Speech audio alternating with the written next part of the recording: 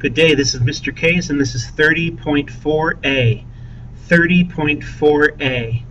Our topic today is nationalism in India, and then we're going to look at Southwest Asia a little bit later on. Today it's South Asia. After World War I, interest in nationalism in India grows. Interest in nationalism in India grows. For quite a long time, over 100 years, they had been dominated by India. In fact, India had suffered the British rule indirectly, and then after the Sepoy Mutiny, the British Raj, or direct rule, took place. The Congress Party and the Muslim League worked towards home rule. The Congress Party and the Muslim League work towards home rule.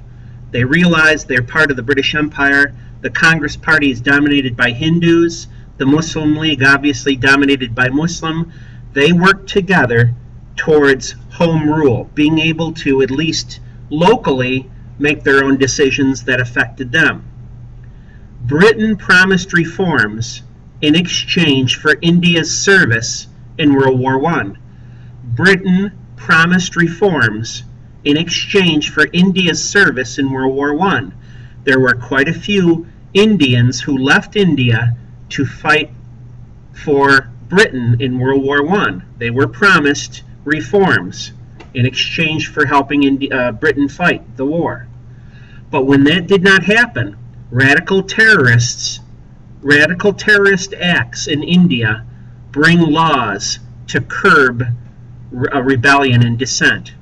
Radical terrorist acts in India bring laws to curb dissent or rebellion.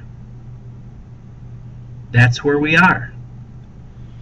One of them was called the Rowlatt Acts.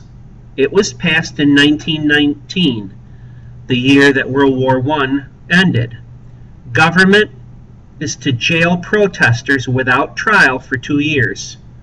The government could jail protesters without trial for 2 years. So if you are gathering together to protest against the British government, you could be jailed.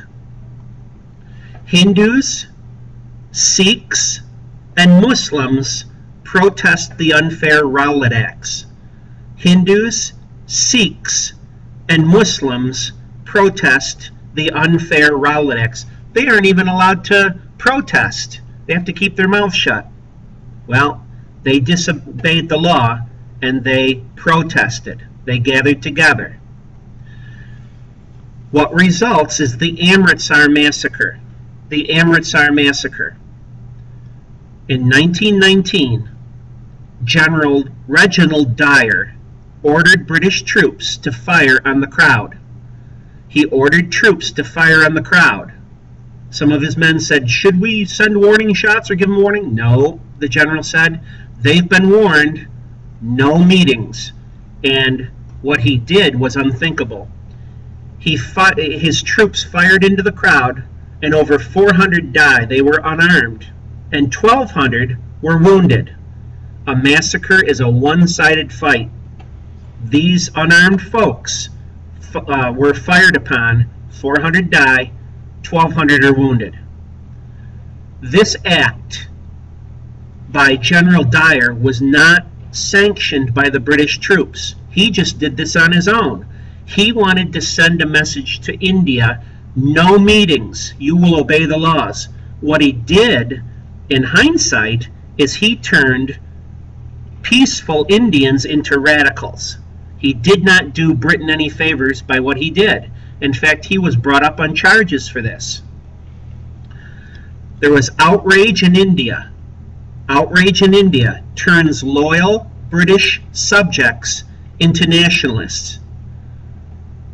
Loyal British subjects were turned into nationalists, and they demand independence.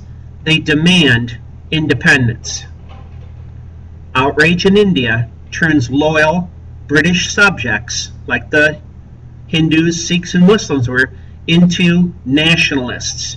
If you're going to fire on unarmed people, I don't want to be part of the empire. I want my independence. So almost overnight, that's what happened. We're going to see a man from India unite Hindus, Muslims, and Sikhs next time. His name is Mohandas Gandhi, and we'll see how he fought to free India of British rule. This is Mr. K's with 30.4a.